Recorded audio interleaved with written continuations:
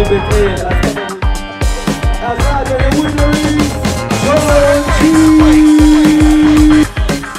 כל העניין פה שעכשיו התחרות הארצית באה גם לתת את הגב הזה לדור הבא, גם לחזק את הדור הקיים שלנו. יש לנו פה מנתניה עד באר שבע רקדנים, גם תל אביב, גם ראשון. קיצור, כולם פה, גם נצרת עילית. אני אומר שזאת סגירת מעגל בשבילי, שאנחנו יש לנו את ההזדמנות לבוא ולהביא את הרקדנים האלה פה לבית שלנו באשדוד. עכשיו שאני נכנס בתחום ריקוד אולימפי, משמע אני גם מקווה ומייחל שיהיה לנו הזדמנות עוד לתמוך ברקדנים המקומיים בארץ.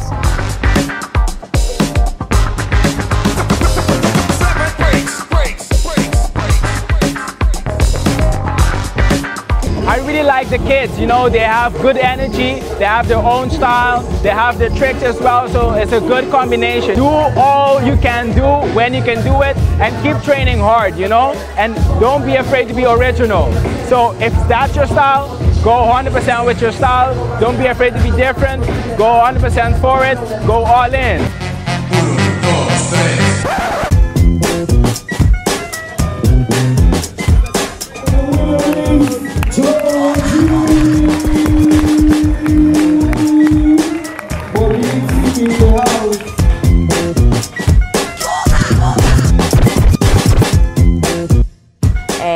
אין פה תחרויות יותר מדי של בנות, כי פשוט לצערי אין הרבה בנות שהן מתחרות.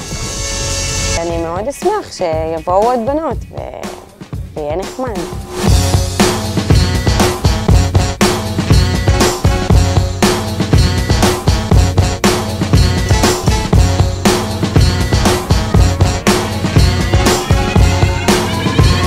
חבל על הזמן ממש ברמה מקצועית, וזה פשוט היה תהליך מרגש לאורך כל השנה, קבוצה קטנה, אינטימית, הרבה העצמה וביטחון, כל מפגש שיש איזה קצת מנגינה ישר בלב רחבת הריקודים. זה פשוט תענוג, פשוט תענוג כל פעם מחדש לראות את הדבר הזה. לי קוראים קיריל, ואני בן 6, ואני רוקד ברקדנס.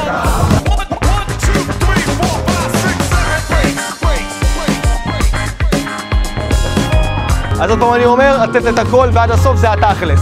זה הכל, פשוט לבוא ולאהוב את זה ולא רק לחשוב על התוצאה.